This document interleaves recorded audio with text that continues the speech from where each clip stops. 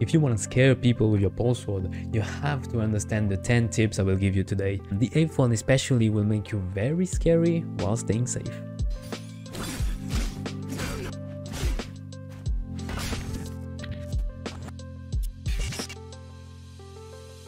The Polesword's mobility is crazy.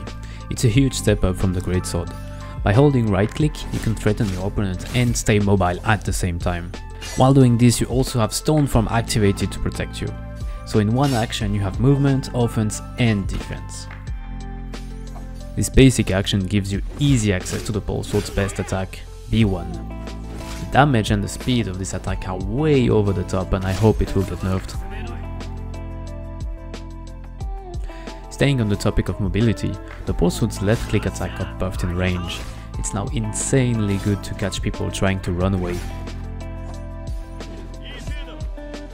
This attack is also your main entry point in the Polesword's best stance, Invincible Stoneform.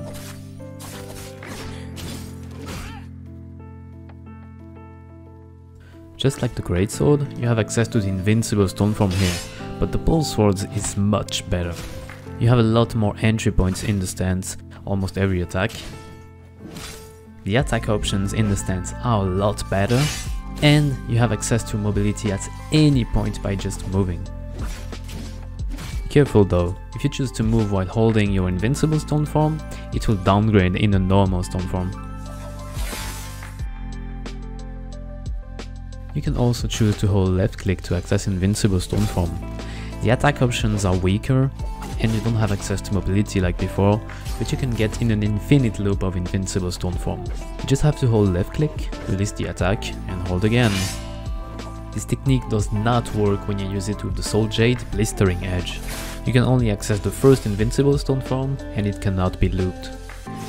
You can also end the loop by going in the right click Invincible Stoneform to access the best options. Stoneform doesn't work when you get hit in the back, but there are two tricks. Normal Stoneform can be used to absorb light attack and quick punish, just like you would do a classic hold check with other weapons. And Invincible Stoneform can actually block blue attacks while turning around, but as soon as you stop turning, it's back to a normal Stoneform.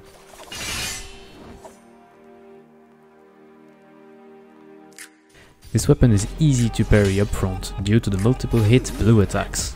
Luckily you have the possibility to redirect all the blue attacks from the Polesword to avoid parries, confuse your opponent and potentially get a punish. The follow-up after the vertical focus attacks is also very flexible. You can delay this follow-up a lot, redirect it, and also grapple cancel it. After this attack you can also enter Invincible Stoneform, but only with the left click. Don't ask me why, it's just that's the way it is. Once your Stoneform is triggered, you can dash out of it with a StoneDash. The first keyword here is aggressivity. You have two very good offensive options here. Left click for an unreactable blue attack with 3 follow-ups, or right click for a very fast and flexible light attack. I love using the second option because you stay mobile and aggressive and you can hold check with Stoneform's protection, making you very scary while staying safe. The second keyword here is delay. You can break your timings by delaying your StoneDash and also delaying your action after it. This will make it really hard for your opponents to predict you and give you the possibility to react to their actions. The StoneDash is also great to use defensively. The main thing is the ability to get out of light pressure by dashing out of some form so you don't get stuck in place. You can also cancel the StoneDash at any point by parrying and dashing.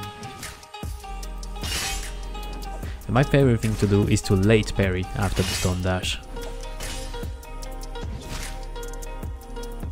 Overcomer is fun to use, it's good to isolate the target and gives a free combo ender to finish the kill.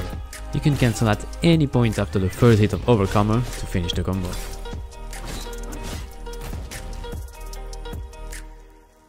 If you learned something today, drop a like, comment and subscribe to the channel. Remember, I also live stream on Twitch, so come say hi next time.